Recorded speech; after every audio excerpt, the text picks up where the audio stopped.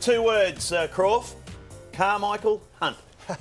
I did head out to Craigieburn yesterday, Bill, and had a look at him run around. I think the positive out of it all is he got a match under his belt. So he's going to learn a lot. He needs plenty more games before the end of the season. Obviously, his fitness is a worry, but I think it's more about just understanding the game. And he didn't do a lot. He kicked a couple of goals, a few charity goals, really. One over the top. Here's a tackle that he laid. He had a shot on goal with his first kick. It was a bit windy, so in fairness to him, conditions weren't perfect for your kicking skills to be on display. And there was a bit of pressure on him. Here he is. This is his first goal.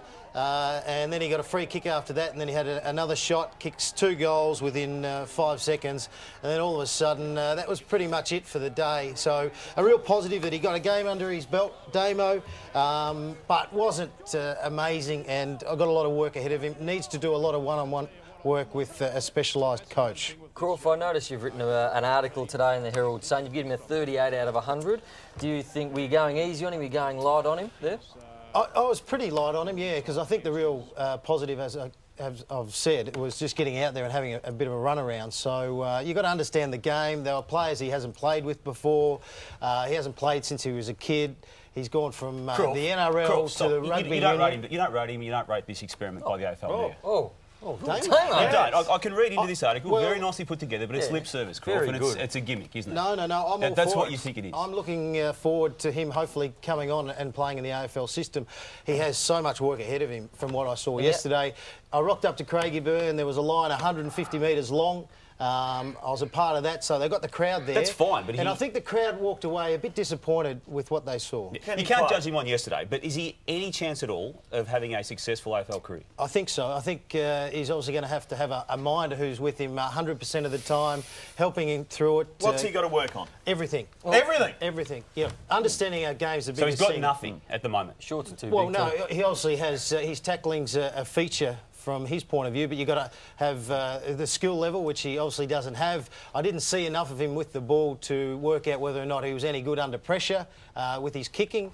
And in fairness to him, it was windy conditions, first game. He just needs to play for the rest of the year and just understand our game, because it's a hard game to work out. You were quite hard on him in the paper here. You read the paper, and in the article here it says he's the $3 million man with a $3 drop punt. That's a bit rough. That wasn't Shane. Well, no, I didn't say that. No, I would have it's in said your 3 article. cents, really, It's after what I saw. But no, I think we're being a bit harsh, and I'm not someone who really wants to pull out a big bat and whack him over the head. Well, you did today. I think it's great the AFL having a crack at this, but in saying that, you know, I don't think he's a walk-up start to play next year on what I saw yesterday. Press conference after the game, let's have a listen.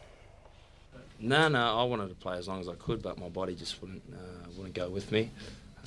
You know, I normally cramp, you know, when I was playing league and rugby union, but obviously there's a lot more running in AFL, and you know, towards the end of that third quarter, I just locked up and couldn't do much more, so I was no use to the team out there. I used to take salt tablets, you know, before the matches, and today I didn't have any, so I'm sure, you know, that will help me out. But along with, you know, getting used to the running load, you know, I'll be fine. In terms of structure and that, I sort of struggled a bit knowing where to be and what to do at times. But overall, I thought, you know, I wasn't going too bad out there. But I'm sure Blue and that would tell me otherwise, and you know, that's why it was good to get out there and finally, you know, just play so the coaches can, you know, help me improve. Better for the run, I would have thought.